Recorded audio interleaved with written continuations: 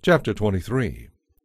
Do not pass along false reports. Do not cooperate with evil people by telling lies on the witness stand. Do not join a crowd that intends to do evil. When you are on the witness stand, do not be swayed in your testimony by the opinion of the majority. And do not slant your testimony in favor of a person just because that person is poor. If you come upon your enemy's ox or donkey that has strayed away, take it back to its owner. If you see the donkey of someone who hates you struggling beneath a heavy load, do not walk by. Instead, stop and offer to help. Do not twist justice against people simply because they are poor. Keep far away from falsely charging anyone with evil. Never put an innocent or honest person to death. I will not allow anyone guilty of this to go free. Take no bribes, for a bribe makes you ignore something that you clearly see. A bribe always hurts the cause of the person who is in the right. Do not oppress the foreigners living among you. You know what it is like to be a foreigner. Remember your own experience in the land of Egypt. Plant and harvest your crops for 6 years, but let the land rest and lie fallow during the 7th year. Then let the poor among you harvest any volunteer crop that may come up. Leave the rest for the animals to eat. The same applies to your vineyards and olive groves. Work for 6 days and rest on the 7th. This will give your ox and your donkey a chance to rest. It will also allow the people of your household, including your slaves and visitors, to be refreshed. Be sure to obey all my instructions, and remember, never pray to or swear by any other gods. Do not even mention their names. Each year you must celebrate 3 festivals in my honor. The first is the festival of unleavened bread.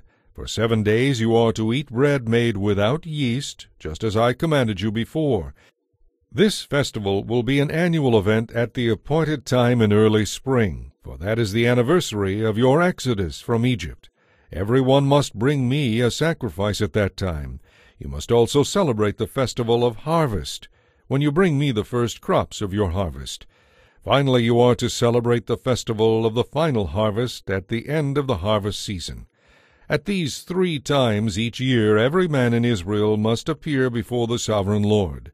Sacrificial blood must never be offered together with bread that has yeast in it, and no sacrificial fat may be left unoffered until the next morning. As you harvest each of your crops, bring me a choice sample of the first day's harvest. It must be offered to the Lord your God. You must not cook a young goat in its mother's milk.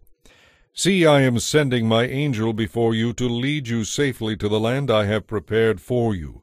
Pay attention to him and obey all of his instructions. Do not rebel against him, for he will not forgive your sins. He is my representative. He bears my name. But if you are careful to obey him, following all my instructions, then I will be an enemy to your enemies, and I will oppose those who oppose you. For my angel will go before you and bring you into the land of the Amorites, Hittites, Perizzites, Canaanites, Hivites, and Jebusites, so you may live there. And I will destroy them. Do not worship the gods of these other nations, or serve them in any way, and never follow their evil example. Instead, you must utterly conquer them and break down their shameful idols. You must serve only the Lord your God. If you do, I will bless you with food and water, and I will keep you healthy. There will be no miscarriages or infertility among your people, and I will give you long, full lives. I will send my terror upon all the people whose lands you invade, and they will panic before you. I will send hornets ahead of you to drive out the Hivites, Canaanites, and Hittites. But I will not do this all in 1 year, because the land would become a wilderness and the wild animals would become too many to control. I will drive them out a little at a time, until your population has increased enough to fill the land. And I will fix your boundaries from the Red Sea to the Mediterranean Sea, and from the southern deserts to the Euphrates River. I will help you defeat the people now living in the land, and you will drive them out ahead of you. Make no treaties with them, and have nothing to do with their gods.